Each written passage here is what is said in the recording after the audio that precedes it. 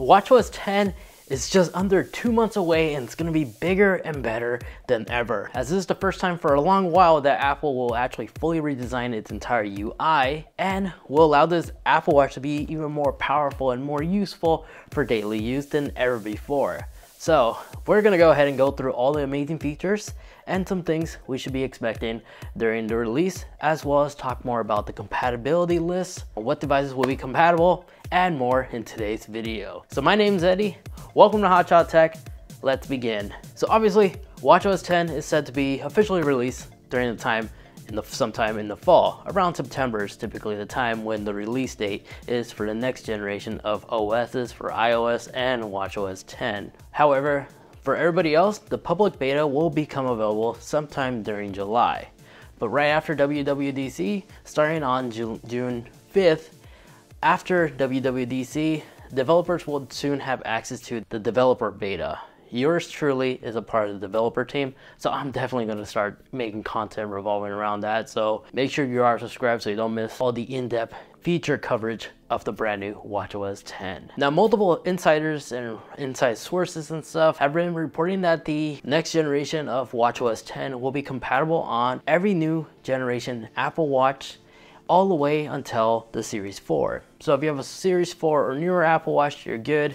If you have an older device, well, it's probably time to upgrade. Now, one of the most exciting things about WatchOS 10 is the total overhaul of the new user interface. The new design actually will feature something similar, and people are calling this cards. It's very similar to like the end page that we have on our iPhone, where we have our little app library all categorized in their own folders. So we'll have everything like utilities, productivity apps, games, and etc.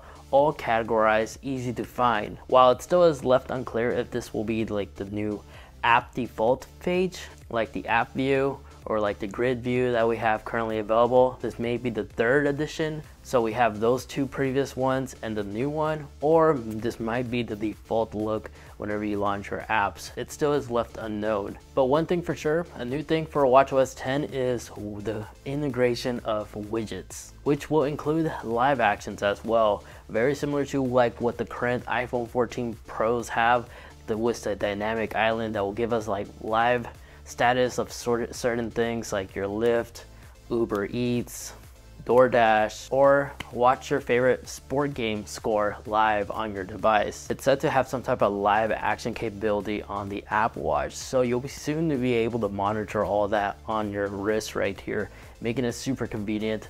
Something tells me it's going to utilize the always on display hardware that some always on display Apple Watches have, so it can always like show you the live stats of whatever you're waiting on. So that will be definitely a cool integration that's coming out soon for WatchOS 10. It still is left unknown how non-always on display devices will actually react to this new feature. Another exciting thing about this new update is a new modes that will be added and integrated possibly on the control center. So one example was, I've read a few articles talking about this, is a rest mode. If you're really active like I am, like super competitive with your friends in terms of being active together for those activity rewards, achievements, it's said to have some type of rest mode that you'll enable so it doesn't like bombard you saying that you're slacking from your exercises, you're no longer on your 7-day spree, where it will actually disable all of that in case you're injured, sick, or you're traveling. So a new rest mode for the activity side looks like it should be coming out soon. This is somewhat similar to like the focus modes as well. So having this capability in case you're injured or stuff like that, you're just unable to work out, does make sense to be integrated soon. So hopefully we'll be seeing this in the control center, so it's an easy enable or disabled. Another thing I would like to actually see, and hopefully does come available, is more settings you can actually adjust for a low power mode. Because the reason I made like a video dedicating like clever ways to make your Apple Watch Ultra go even more than 60 hours under a single charge, so you can go ahead and watch that video right over there.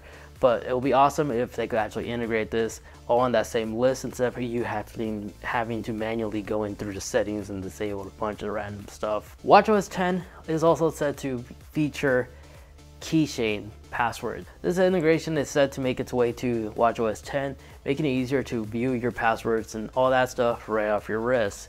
However, I do hope that Apple actually do something that will allow this to be more secure, because having this ease of use to have access to your passwords without like Face ID verification or anything like that does somewhat concerns me. But hopefully Apple engineer figures out a clever way to make this harder to actually have access to. It's like grabs your Apple Watch and just starts looking through your password list.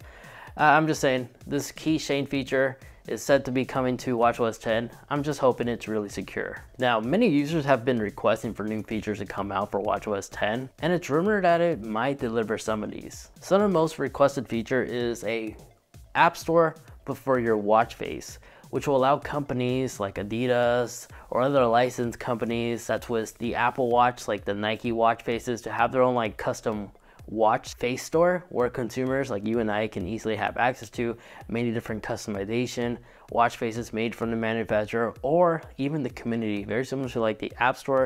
It would be really awesome if Apple could actually integrate a community-driven app face store like the App Store that we can just download and such, because I know many of you have been requesting me to share some my watch faces, but it's really hard to do that unless I have your contact information. But a dedicated like app store for this situation where you can actually share watch faces, I'm sure that'll be extremely appreciated. Now, this is a request I personally want to see, is a built-in speedometer. Now that e-bikes are like taking over the world, making it super convenient to travel, it would be really nice if you could actually ride your bike and actually visually see your speed using GPS that Apple Watches have, so actually see how quick you're going on your wrist without you having to have some type of speedometer mount on your bicycle. Another request feature would be screen recording. The Apple Watch has 32 gigabytes of internal storage. Most modern day Apple Watches are 16 or 32, and that's a lot of storage. And even with 32 gigabytes, I have a hard time filling this thing up. So having some type of integrated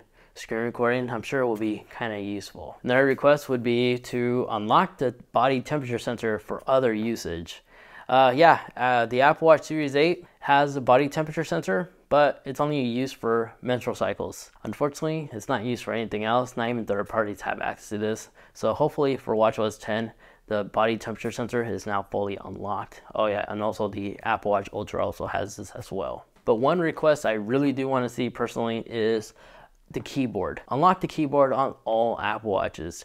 There's been third parties apps out there available in the market that actually allow you to have a full keyboard on no matter what Apple Watch you're using, and based off those third-party apps, it's proven that there's plenty of screen real estate left and available for your Apple Watch. So Apple, make the keyboard open for all Apple Watches. Overall, WatchOS 10 promises to bring in some exciting features to the Apple Watch, including a new user interface, a widget screen, and control center. While some features are still left in the air, we're excited to see what WatchOS 10 has in store for us. So make sure you are subscribed and you like this video so you don't miss any more future updates. Anyways, my name was Eddie. Hope you enjoy. If you'd like to watch some amazing apps to download on your Apple Watch, some powerful third-party apps, I highly recommend checking out this video over here where I cover my favorite apps of the year, and I'm sure you'll find some very useful ones in that video. Anyways, thanks so much for watching. Take care, and I'll catch you guys in the next one. See ya.